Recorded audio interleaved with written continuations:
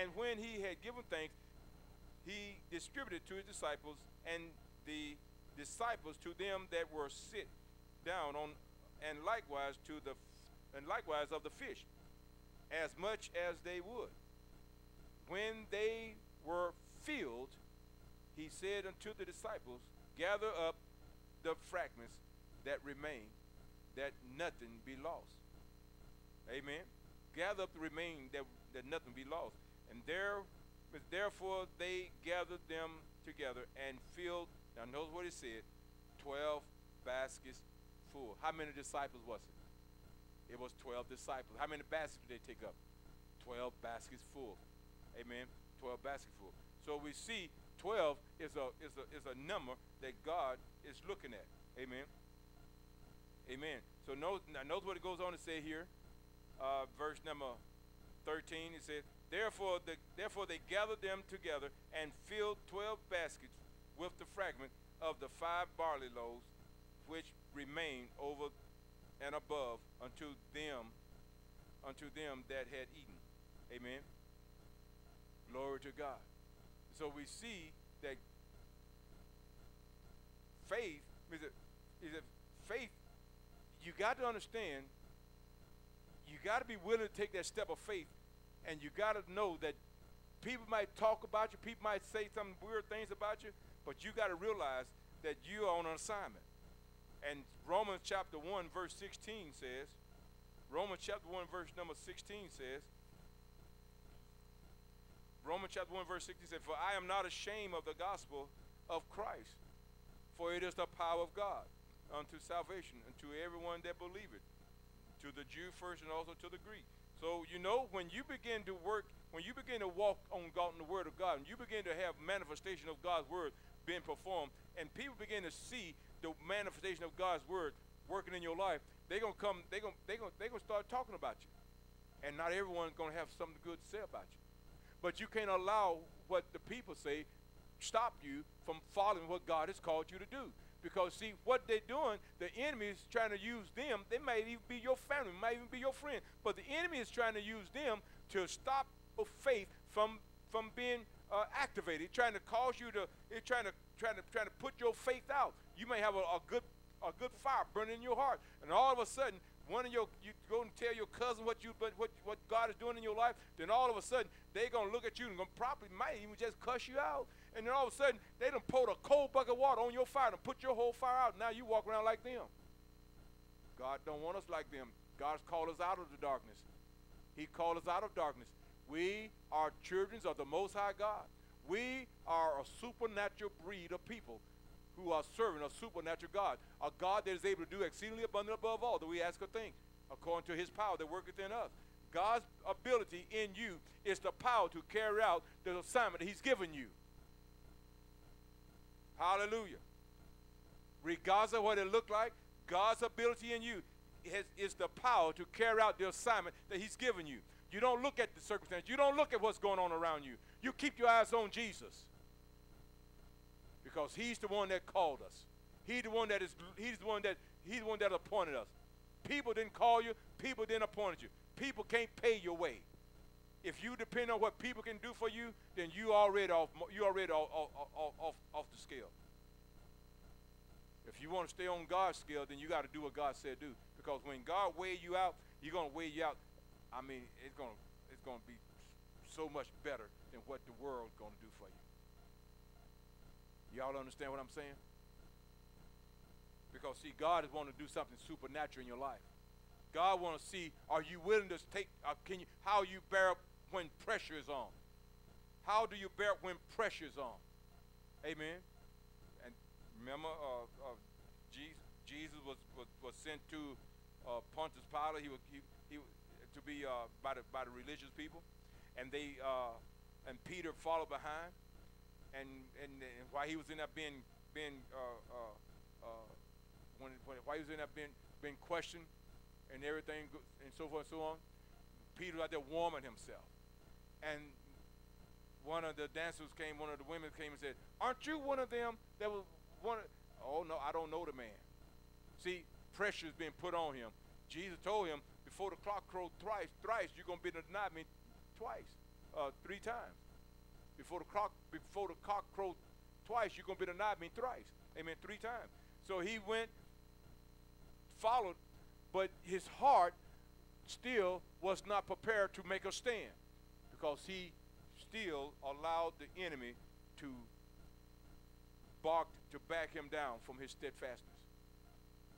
You cannot allow, I don't care what they look like, you got to keep your heart set on what God has called you to do.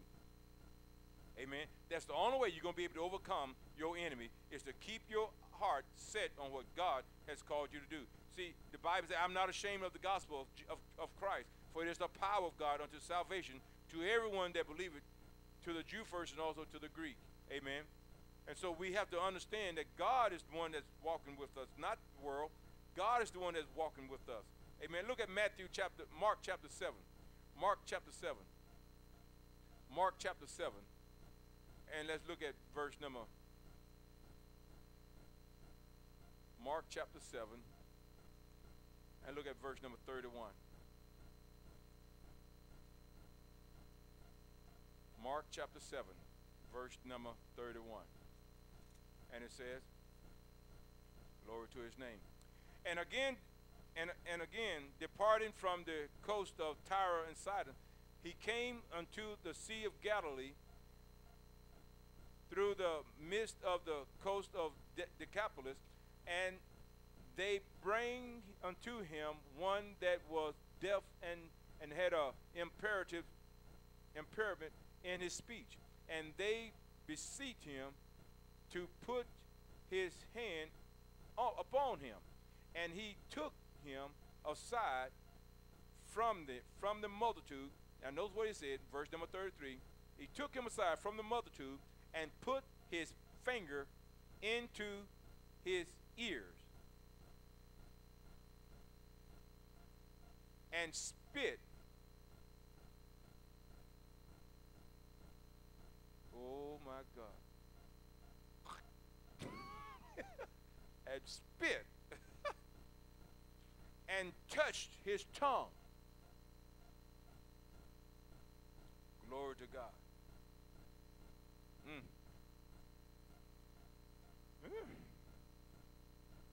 Verse 34 says, and looking up to heaven, he sighed and said unto him, Ephphatha, that is, be open. And straightway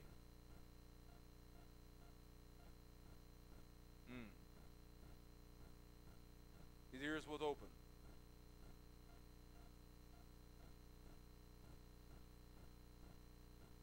And the string, no, it's actually we're talking about his eyes.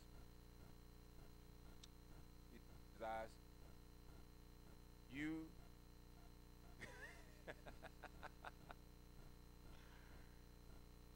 you are a miracle about to happen. You know that? You are a miracle about to happen. I don't know if I could use spit like that. But you know what? If God tell me to, I could do it. I could do it. And I believe that whatever it takes to get the job done, as long as I obey him, it'll be carried out. Amen. It'll be carried out. Hallelujah. Glory to God. Now let's look at Mark chapter 8, verse 23. Mark chapter 8, verse 23. And it says, Mark 8:23 says, and he took the blind man by the hand and laid him out of the town. And when he had spit on his eyes and put his finger upon him, he asked him if he saw aught. And he looked up and said, I see men as trees walking.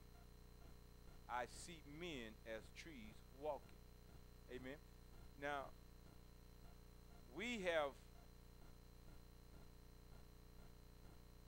something that God wants to use within us. And that's his spirit that he allowed to live and reign within us. He took blind man by the hand and led him out. Why'd he lead him out? Because he didn't want all those unbelievers see what he was about to do. What was he doing? He's going to take some spit. He's going to spit on the ground. He's going to stir it up. He's going to put it in his eye. You mean that when you're going to put them spit in, you're going to put it on? That's what people would think today. That's what religious people think today. But how, if God want to do something supernatural, didn't man come from dirt? Then his eyes was restored. Amen. Because of dirt. Amen. Look at Romans chapter 1, verse 17 again. Romans 1:17. Amen. For therein is the righteousness of God revealed from faith to faith. See, God is calling us to live by faith. This is not this is not a request. This is a lifestyle that God is calling us to live a life of faith. Amen. If the mud and the spitter and the mud was able to open the man's eyes, then my God, let the man's eyes be open with spit and mud. Glory to God. Amen. Let his eyes be open with the spit and mud. Glory to his name. Glory to his name. And see, we see that, and so it says in Romans chapter 1, verse 17, for therein is the righteousness of God is revealed from faith to faith, as it is written, the just shall live by faith. The just shall live by faith. Hallelujah. See, in 2 Thessalonians chapter 1, 2 Thessalonians chapter 1, verse 3 says, we are bound to thank God always for you, brethren, as it is meet, because that your faith groweth. Because your faith groweth. See, what happened when you begin to act out on what God has said, your faith begin to grow to a place that you will have no problem in obeying God. Amen. But why? Because you had an experience. You have experience, and then you had results that God intended for you to have, and you were. And now you come to that place again, it's no problem for you to do what God asked you to do. Why? Because you know that God is going to confirm the word. God didn't say that you was going to be the one to do the miracle. God is the one that's going to perform the word. Your job is to simply obey God. That's your faith. That's your faith part, is to obey God. Amen. To obey God. Now look at 2 Thessalonians chapter 1, verse 3 says, we are bound to thank God always for you, brethren, as it is meet, because that your faith groweth exceedingly. Notice what it said, your faith groweth exceedingly, and the charity of every one of you all toward each other aboundeth. Amen. And so not only your faith growing, but see, God is blessing you. God is blessing. He bring you to a place where you will experience his best. Revelation chapter 5 and verse 12 says, saying with a loud voice, worthy is the Lamb that was slain to receive power and riches and wisdom and strength and honor and glory and blessings. Hallelujah. Glory to God. See, God is doing this. This is not something that man is doing. This is something God is doing. Hallelujah. My last scripture is this. Hallelujah. Glory to his name. Genesis chapter 27. Genesis chapter 27. Hallelujah. God is going to do something. God is going to do something very powerful. God is going to do something very strong. God is going to do something that's going to catch the attention of many. Amen. But you have an obligation to walk by faith, to carry out what God has said, not looking at the circumstances, but just trusting him. You see, because see, when Abraham was called to take his son Isaac to offer him as a sacrifice, he simply obeyed God. He took a lad with them in a mule to haul the wood and stuff on, and he took the fire, and they took off to this journey, and they came to the foot of this mountain, and he said, y'all stay here, me and the lad will return. And they went up on the mountain, and he got his son and laid him down on that altar that he had established, and he drew back the blade, getting ready to take his son's life. And God saw the heart of Abraham, that he was willing to carry out whatever he gave him to do without remorse. He drawed his hand back to carry out the assignment, and God said, Abraham, Abraham, hurt not the lad. Amen. Oh my God. You see, now that took a lot of faith for him to carry his son and lay him down to take his life. But he was asked of God to do so. Amen. When God asks you to do something, it may be something that is so hard. Maybe, telling you, it may be something that you would rather that he has asked someone else. But he didn't. He asked you. But he's expecting you to be faithful to what he asks of you, regardless of the cost. Hallelujah. And so, as he drove back his hand to take the lad's life, God spoke to him and said, I see that you will not withhold nothing from me. There's a ram hid in the thicket over there.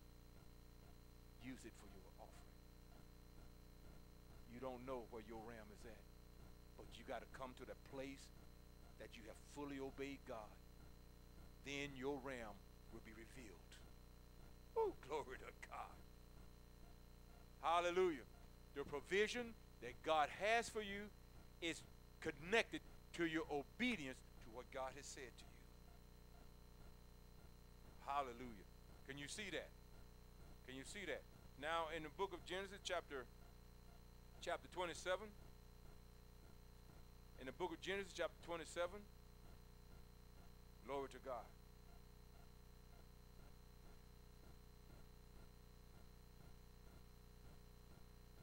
Our last scripture for tonight. And I want to go to verse number 23. Genesis 27, verse number 23. And it says, and he discerned him not, because his hands were hearty, as his brother Isaac. Well, this is the time. Let me just kind of give you a little commentary on this. This is Jacob with his two sons, Isaac and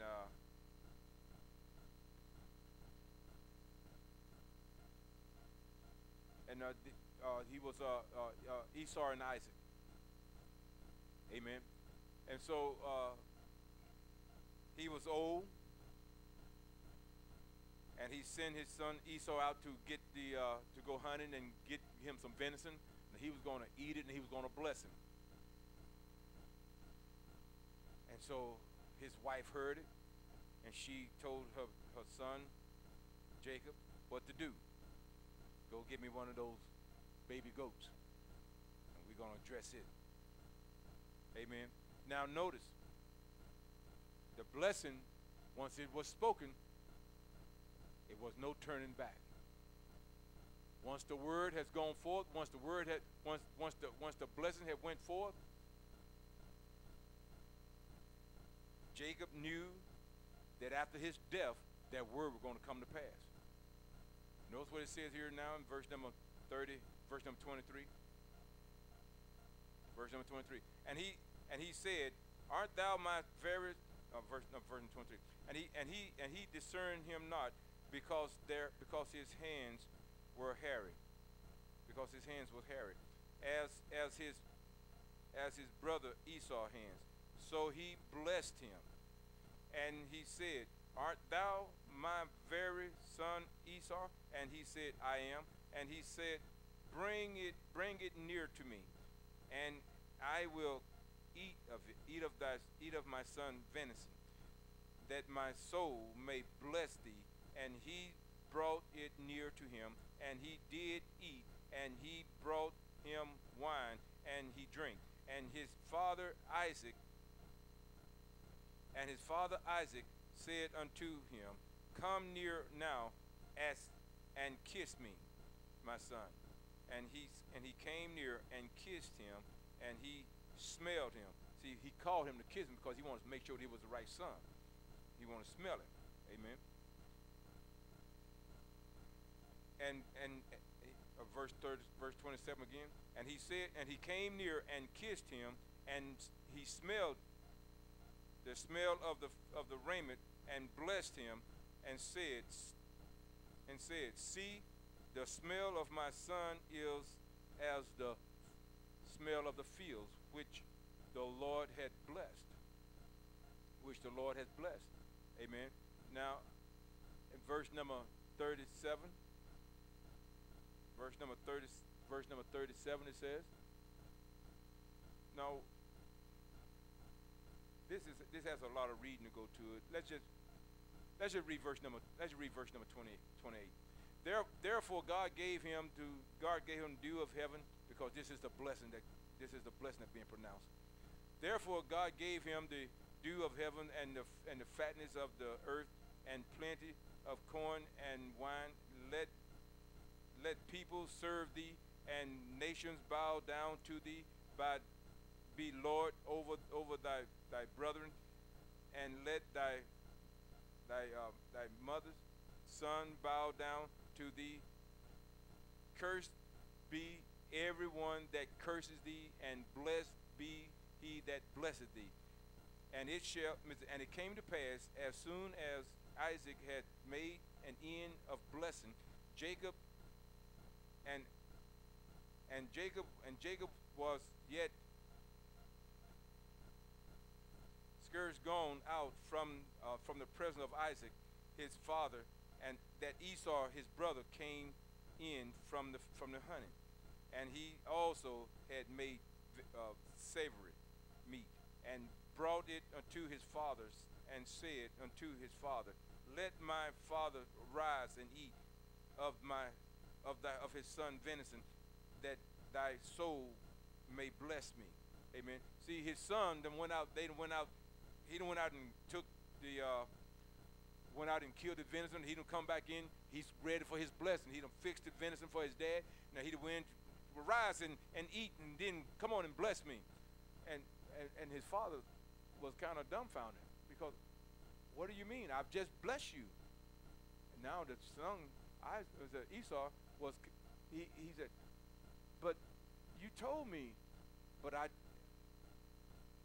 just blessed you. No, you didn't, Dad. I just got back.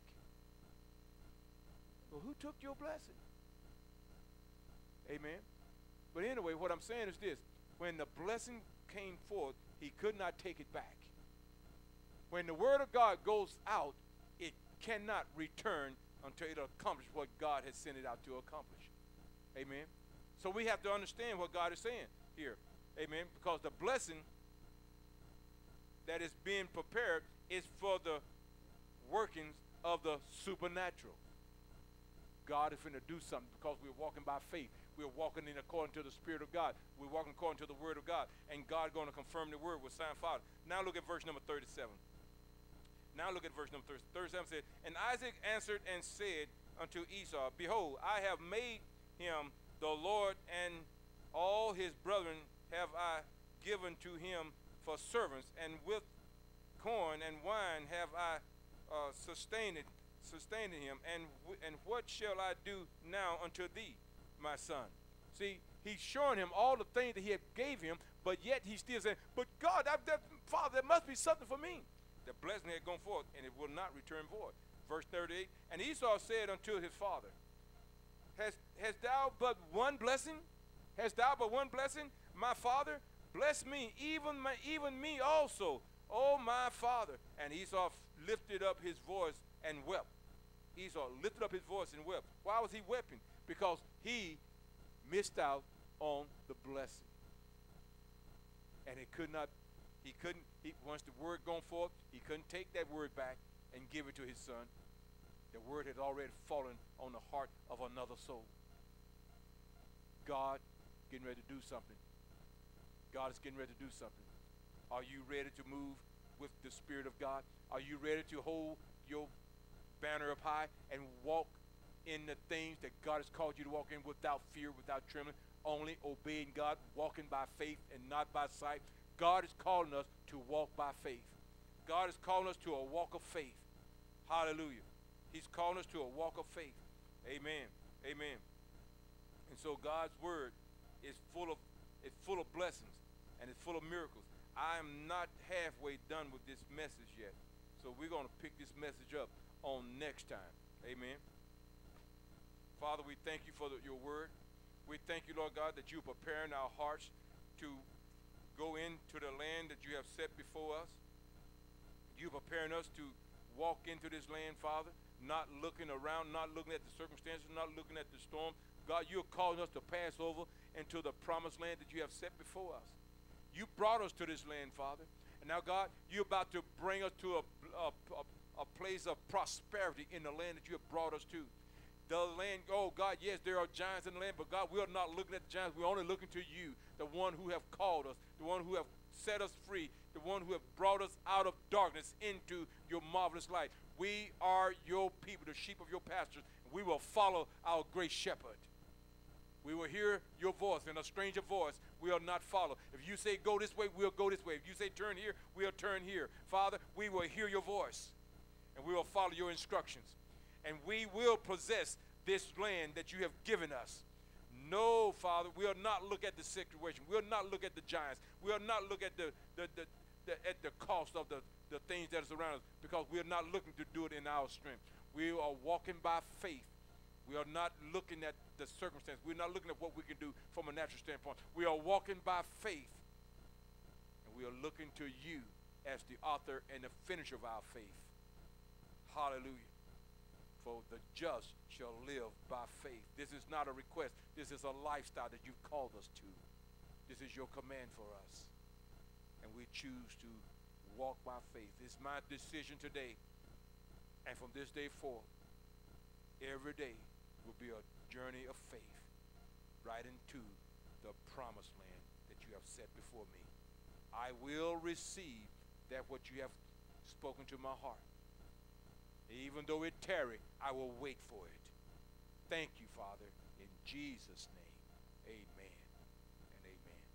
Well, God bless you. It's so good to, my God, to hear the word of God today. As God speaking to our heart through his written word. Just remember that God is calling us to a lifestyle of faith. Remember Adam? That's what Adam did when he was in the Garden of Eden. He didn't have to go out and work hard labor. No. But once he rebelled and did wrong, then what God has given him, he turned it over to someone else, which was Satan, Lucifer. Amen. God came down in the cool of the day. Adam, Adam, where are you? He wasn't looking at Adam from the standpoint of him walking in the garden. He was looking at the position that he had set Adam in. He saw that Adam was no longer holding that position. God has called us God is going to restore back to us the position that he gave man from the beginning.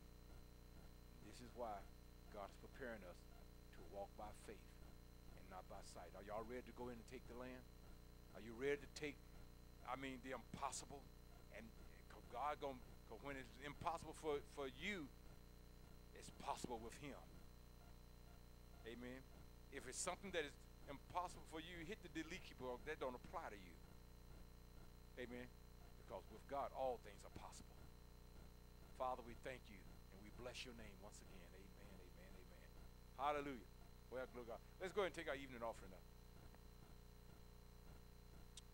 Let's go ahead and take our evening offering.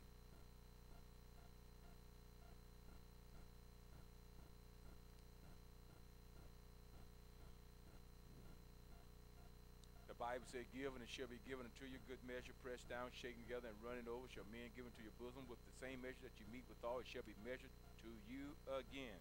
Amen. So give.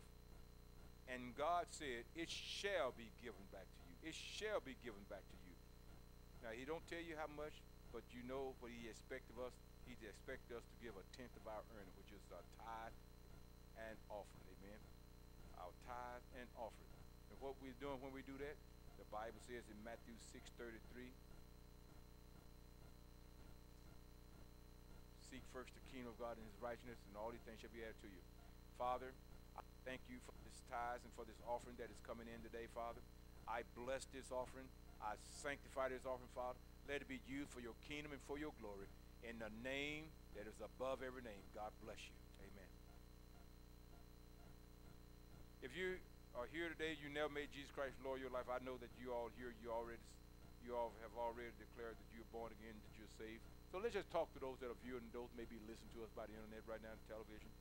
Let's ask them, are they ready to make things right with God?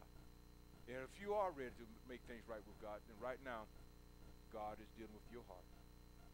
And he's calling you to prepare to go over into your promised land, to take what the enemy has kept you from. You see, there are some things over in this land, this Canaan land, that God prepared for the people. Had not they walked by faith, they never would have obtained them. Amen. God wants to cause your Jericho walls to fall down flat so you can walk right into your Jericho and take back your promises, your blessings, your inheritance. Just like going over Jordan into the promised land. God going to give you everything that belongs to you, but you have to walk it by faith and not by sight. Father, we thank you once again. Hallelujah. You here today, you never made Jesus Christ Lord of your life. You may be listening to us right now. You never made Jesus Christ Lord of your life. I'm going to give you the opportunity right now to do so. Say this with me. Lord Jesus, come into my heart. Create in me a right spirit and renew in me a clean heart. Jesus, I believe that you are the Son of God. You died for my sin. And today, as I confess my sin, you are faithful and just to forgive me of my sins and to cleanse me from all unrighteousness. Thank you, Father, for setting me free from the penalty of sin. If you said that simple prayer right now, the God of Abraham, Isaac, and Jacob, he's ministering to your heart right now. Father, I pray for everyone that said that prayer with me right now, Father. I pray, Father, for sure deliverance to enter into their hearts. I pray, Father, that no weapon formed against their hearts after this day, that they have released their faith for their salvation. No weapon formed against them, Father. Regardless what the enemy try to say or do, Father, you will give them the ability to rise up and say no to sin and yes to God, our Lord and Savior Jesus Christ. We will not give in, but we will stand strong. Father, we bless your people now. We give you praise and glory in Jesus' name. Amen. Amen. So now, anyone have a prayer request? Yes, sir.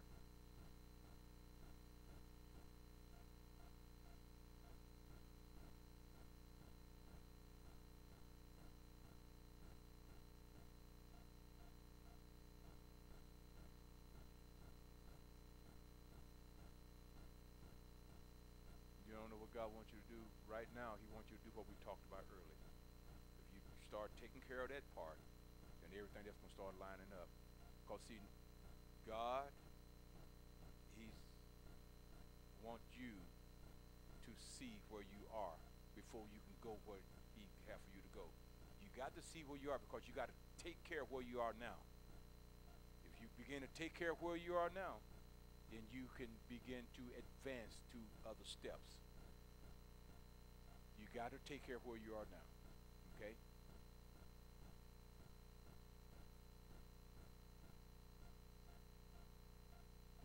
No, I'm not saying you have to. We'll talk about that. We'll talk about it. Father, we'll talk about that in a minute. I ask you, Father, in the name of Jesus, for everyone under the sound of my voice, those that are viewing, those that are listening, God, I pray that you would minister to each of their hearts supernaturally. Let this word that have gone forth today, let it pierce their hearts and cause their understanding to become enlightened, that they will see themselves walking in, possessing their promises, their inheritance, according to your word. In Jesus' name, amen. God bless you. See you on Sunday, 10 a.m.